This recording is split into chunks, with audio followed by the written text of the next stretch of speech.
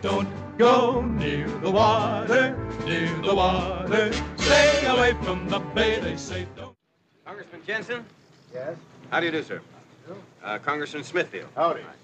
Well, gentlemen, I'm about to take you on an orientation tour of our very lovely island. Our first stop will be at the typical native village at Tanalolo. That's at the far end. How far? Your yeoman here said there were a number of men from New Jersey stationed at the CB battalion. I believe you also said some of my boys from North Carolina are here. Certainly would like to drop by and say howdy to them. Certainly. Well, I appreciate your concern, gentlemen, but we must not forget that these Tellurans are more or less wards of the United States government. And to these very simple people, well, a congressman is a fairly important person. So, I think we ought to spend a few minutes at the native village, and then we'll go on to visit with your prospective owners.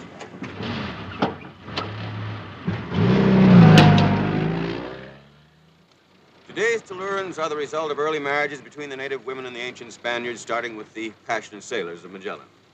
The modern Tellurans are usually short, slender, light brown in color with round heads. What other kind of heads are there?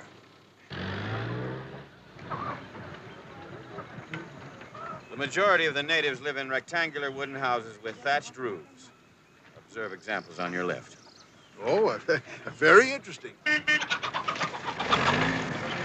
Nowadays, many of the native males wear nothing but loincloths. They say you're two very distinguished gentlemen, and they want to thank you for lifting the yoke of oppression from their shoulders. All that in 4 words? Let's go. All right, boys.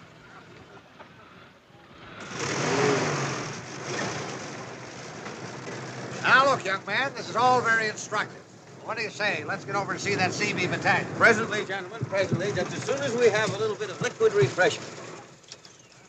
Good morning, Mr. Seguro. Muy bien, gracias. Para mí. Sí, cómo no.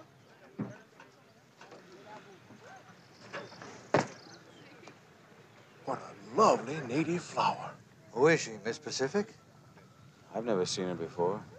Es la verdad, sí. Sí.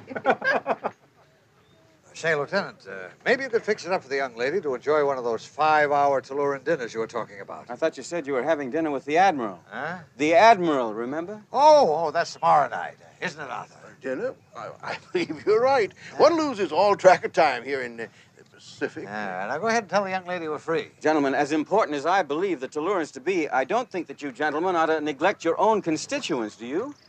Maybe she has a sister. ¿Cómo Go ahead, make the date. And ask her if she has a sister for Arthur here.